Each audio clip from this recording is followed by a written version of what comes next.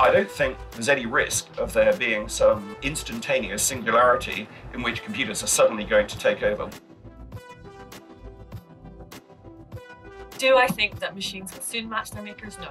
Do I think that someday they could? Yeah.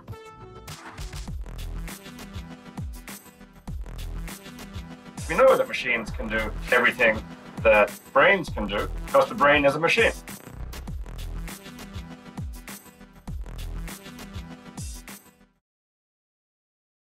The question is, will machines soon match their makers? Or is it science fiction hype?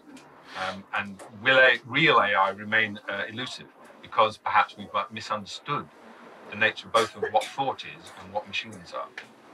So to help us discuss this topic, we have, on my right, Hilary Lawson.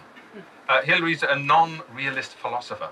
Kate Devlin, senior lecturer at Goldsmith's Department of Computing, and she works in the fields of human-computer interaction and artificial intelligence.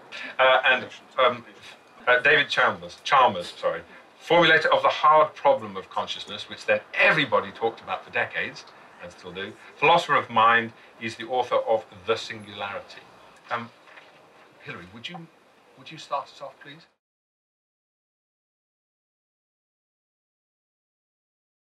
We've always been rather over-impressed with what computers can do, from the cracking of the Enigma codes to beating us at chess. And as a result, we somehow imagine that they're going to take over all of the things that we can do, which I'd say I'm going to argue is an illusion. We just have to remind ourselves of what they failed to do. I mean, 50 years ago, in the film 2001, we had the character of Hal, who was running the ship, who took over the ship and malevolently operated against humans. And of course, we are nowhere near a computer being able to do that, and we've long since passed 2001. So computers have not lived up to what we thought they might do. And more than that, they're not even able to do the sort of things that a 2-year-old child we take for granted could do. So no computer can identify any object that is in the world.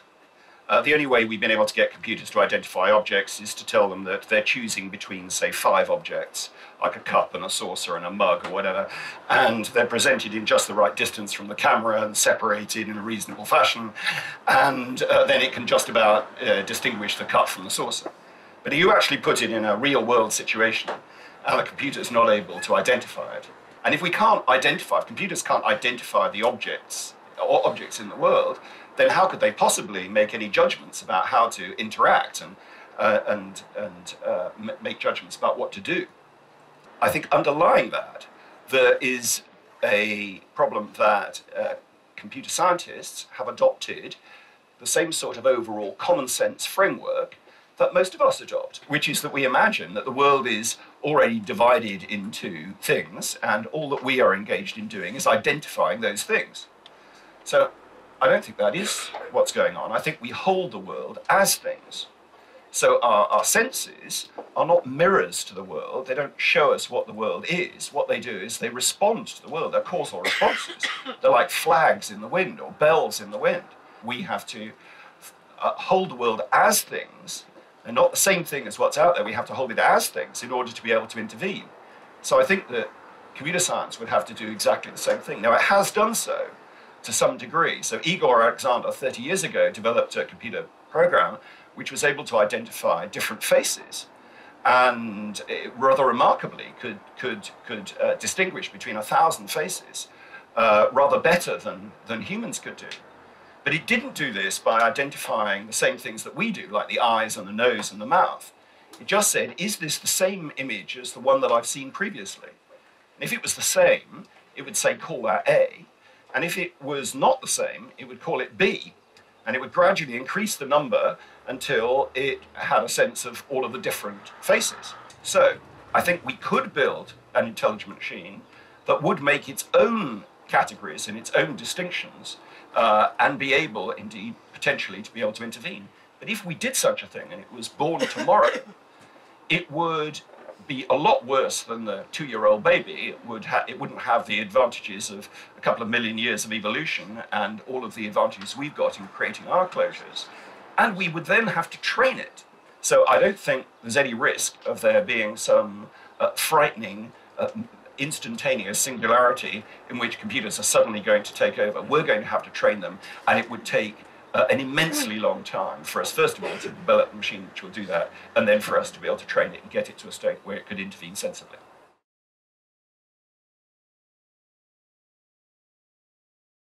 Do I think that machines will soon match their makers? No. Do I think that someday they could? Yeah. And I think there's a couple of things you mentioned at the start about Alan Turing saying, well, we're going to soon, whatever it was, 30, 50 years, we're going to, from when he wrote his paper, said, yes, we're going to have this.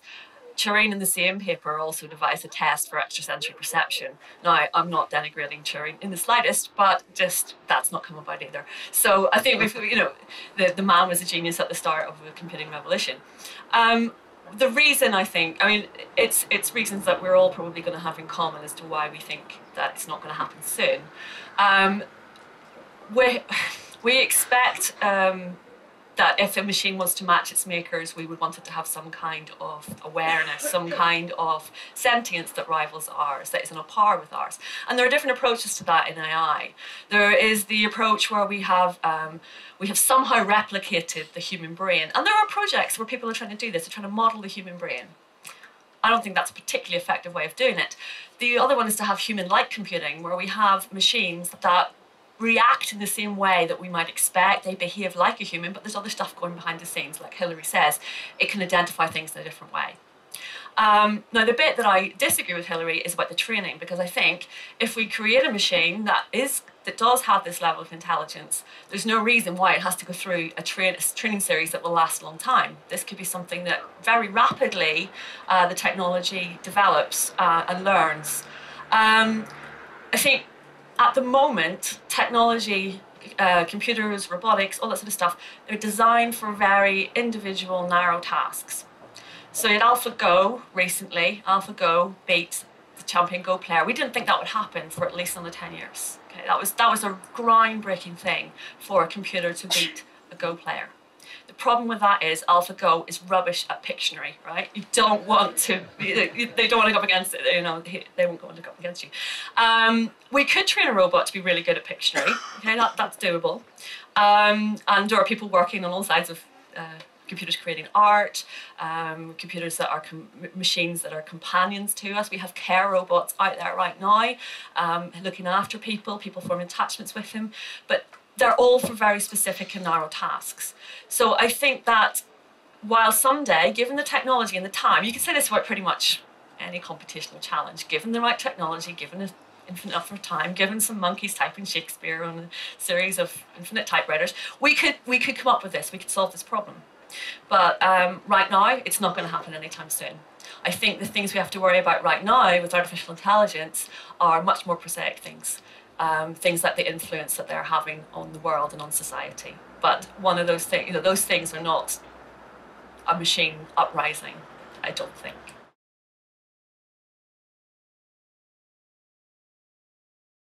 So our topic then is what machines can't do, and I guess the thought is to contrast what machines can or can't do with what we can or can't do with our human brains. My thought is maybe there are some things that brains can do that machines can't do. Now, the moment you put it that way, I think there's something slightly wrong with the framing, because we know that machines can do everything that brains can do. Why? Because the brain is a machine. The brain is itself a big, complicated machine with a whole bunch of physical mechanisms interacting, producing behavior. So I guess the question really is something like not what machines can't do, but what artificial machines can't do. Maybe artificial machines will be limited, or maybe what computational machines can't do, or programmed machines can't do. And the thought is maybe there are things that brains can do that programmed or artificial machines can't do.